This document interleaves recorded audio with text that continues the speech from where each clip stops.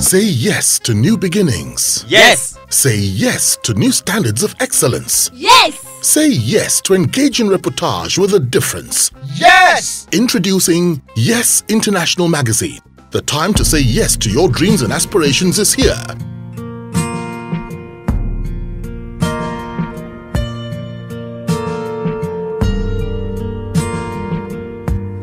does it feel first? Before I delve into my major question, how does it feel to be on the cover of Forbes? Just being on the cover of Disney Style, being on the cover of all of the magazines that I've been privileged to be on the cover of. I mean, it's just another step in your journey of life. So for me, I don't think there's anything extraordinary about it. It's a testament to say maybe you're doing certain things right, which is why the cover was necessary. Okay, what's going to change about Mr. Steve Babaeko now that he has made the cover of Forbes? I'm getting more. I'm getting more invitation from across the continent. Okay. People wanting me to talk, be part of certain events. So I think that's about the only thing. All right, now let's come closer home now. First, what makes a good advert man? This is a very tricky question. I mean, to really succeed in this advertising business, I think the key thing is even passion for the business itself. Okay. If you sometimes this job can be one of the most difficult jobs in the world. Wow. Because see, when it comes to creativity, everybody has an opinion. For you to be able to get a client to agree with you that this is the creative direction, takes a lot of passion, takes a lot of convincing. So you're like a lawyer trying to close a case before a very difficult judge. And that's how it is all the time. So if you don't have the passion, you can never be a good advisor. All right. We all know that success is not served a la carte. Other than passion, what are the other ingredients needed to excel in your line of business?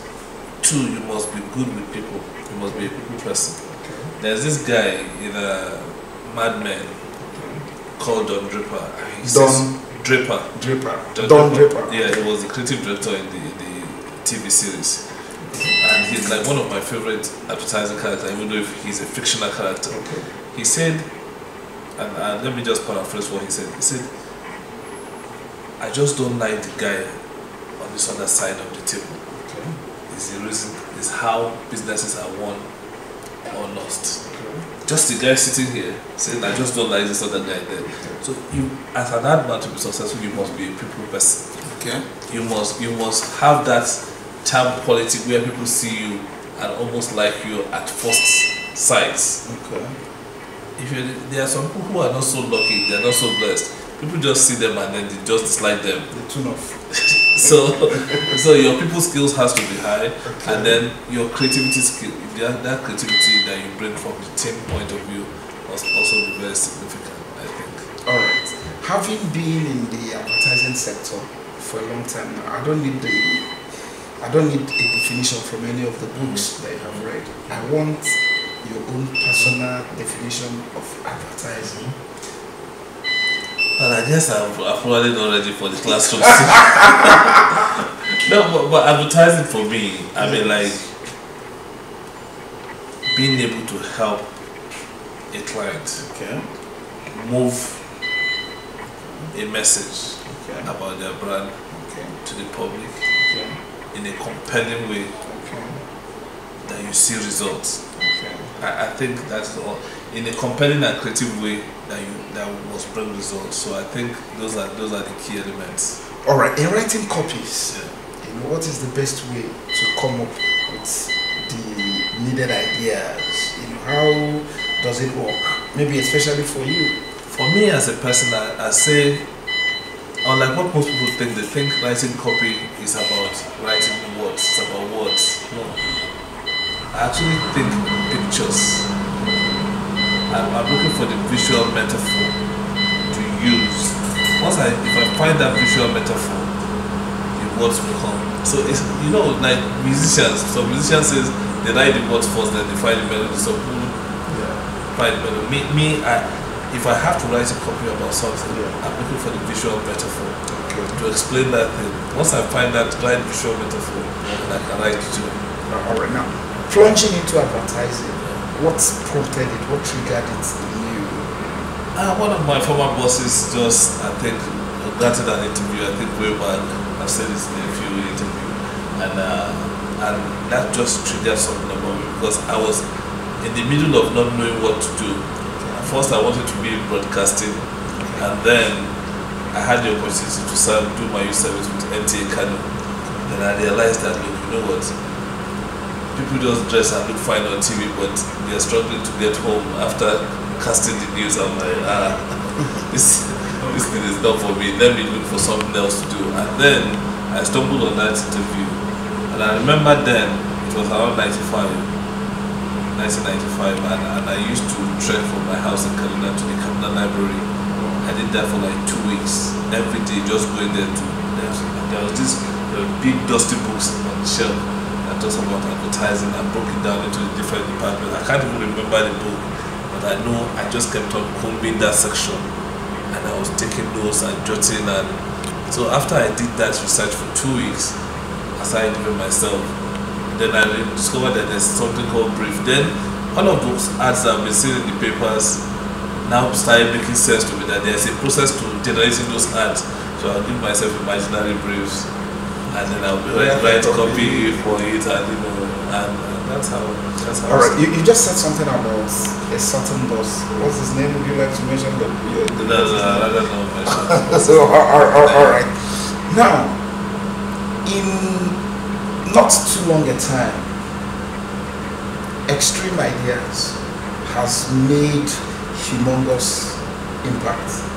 What would you attribute the success recorded so far to?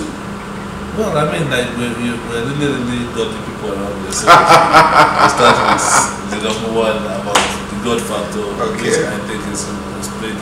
It's one of the major reasons why I think we've done one of the things we're credited to have done. And secondly is the energy of the team.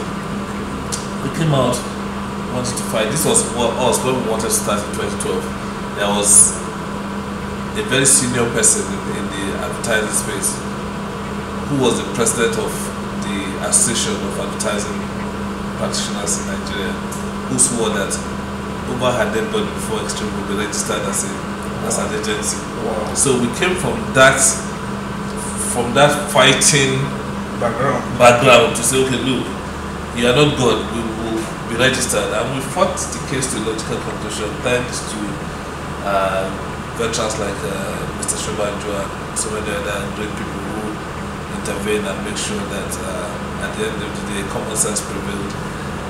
So we came from that fighting background to wanting to fight to accomplish everything we've had to accomplish, and the fighting never really ends. You just exchange adversaries, and then somebody else comes and tries to throw a spanner in the wheel. But because we just really were hungry enough, every challenge that got thrown into our way was just another ladder for us to climb to the next step. So it's been So other than what you've just told us, what are the other things that you say that these are the things that have or that are keeping you people going? It's just fresh ideas, Like I tell people, it's about different ideas. Sometimes it's not even like the best ideas, but if it's different sufficiently, it will get the job done. So if you can, even if I show you my work and you say you don't like it, I have no problem with you. But if you can't tell me that work is different, that's when I begin to challenge you. Because see, it's important for differentiation. This is a market where if you see 100 banks, all of the 100 banks are doing the same thing. Once bank A does it, bank Z starts to do it. So, but I tell people, the only place where you are going to find sufficient traction made in your communication is when you find a different angle to say the same thing. So I think because Extreme, from day one, we've always fought to have a different perspective to this business. That has helped us. Of course, the creative energy as well is really, really important, because if you're and why it's even important to be different. If you want to do what Insight has been doing for over 35 years or more, why should a client trust a new agency with their brief if you just want to do what the old guys have been doing? So what are you going to bring to the table that is different? I think that's one area where Extreme has been able to excel. And like I said, what's significant about what we've achieved now is that we're not affiliated to anyone. This is a 100% local business that we've grown.